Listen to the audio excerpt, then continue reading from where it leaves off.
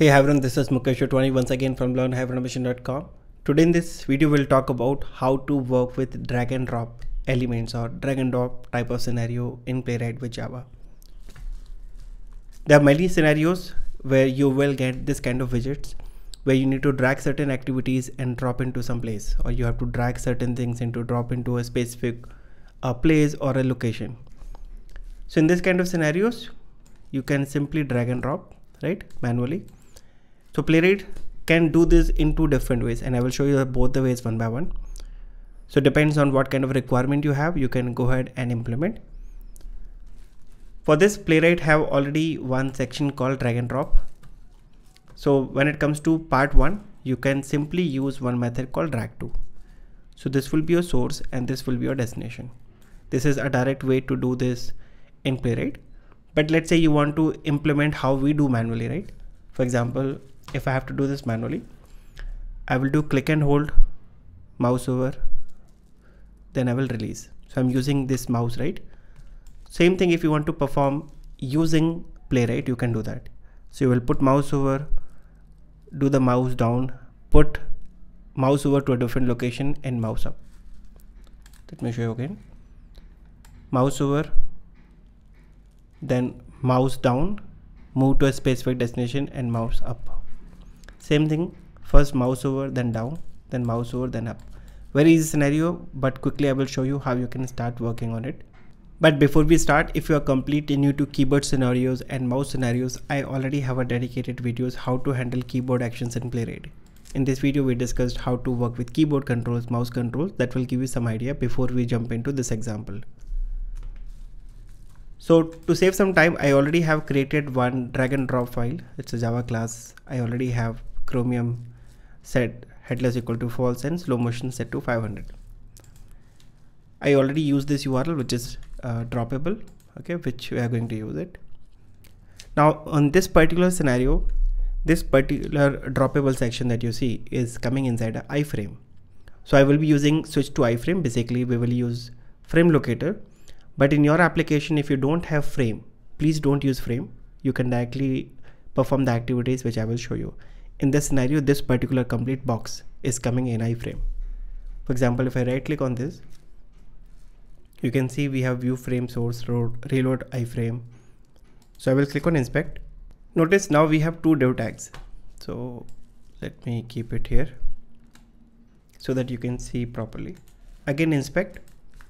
This is a div tag, which is basically the element which I need to drop, a drag. This is another div tag where I need to drop, so drag and drop. But this complete section is coming in iframe. So in order to work with these elements, I need to switch to this iframe. Notice here we have a source. We also have a class. So we can use this class name directly to switch to this iframe. Copy this demo frame, come back to Eclipse and use page.locator. It will ask you give me the locator which will find that particular iframe. Now since we are working with iframe, instead of locator just say frame locator. Frame locator. It will ask you give me the selector of the iframe. When working with iframes, you can create a frame locator that will enter into the iframe. Since we have used class, with class we use dot and the class name. This will return you the reference of frame locator. So I will use frame locator. Frame locator is a separate interface which is in Playwright and it's coming from this package com.microsoft.playwright.framelocator. It means if I have to perform drag and drop activity, I will be using this reference, not page reference. I can use this. Now let's go back to documentation. First we have to use the source. This is the source, right? In our case, the source would be this element, which is id equal to draggable. Now since I'm using id here, I will be using hash. So when you start working with CSS selector, when you're dealing with class, you will use dot. When you're dealing with id, you will use hash. So this is my source. Then I need to say drag to. where we need to drag to. Now we need to provide the location where we need to drop. So again, use frame locator dot locator, and here where to drag, I need the destination. The destination is this droppable. Copy this ID. Since we are using ID, hash again, and we are done. Source and the destination. If I right click, run as Java application, you will notice it will simply do the drag and drop. Very straightforward, nothing much here. Only thing that I told you that this application have a frame, so I am using iframe. But in your case, if you don't have frame, you will go with page. So I will write the syntax. So in case if you want, you can use this. You will use page dot locator. Then you will say drag to page dot locator. That's all. This will be the scenario if you're not dealing with frame. So please use this. Now this is a direct approach. Direct approach, we are using drag to method. Now suppose you don't want to use drag to, so you can use the manual approach.